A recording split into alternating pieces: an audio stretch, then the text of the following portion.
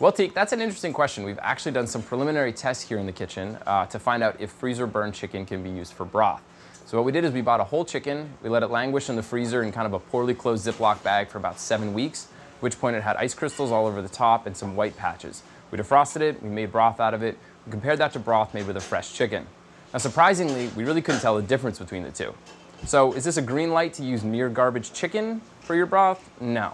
But if you've got some chicken in the freezer, looks like it's a little bit freezer burned, don't hesitate to use it in your stock. Hope that helps.